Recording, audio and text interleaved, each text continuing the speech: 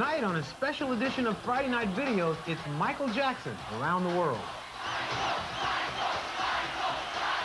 Hello, everybody. I'm Ahmad Rashad. And I'm Felicia Rashad. And welcome to Michael Jackson Around the World. Around the world in 15.5 months. This all began last September 10th in Tokyo, and it will conclude this coming December when he comes back to Japan. When Michael left the stage tonight in Cork, Ireland, he had already performed before well over 2.5 million people around the world.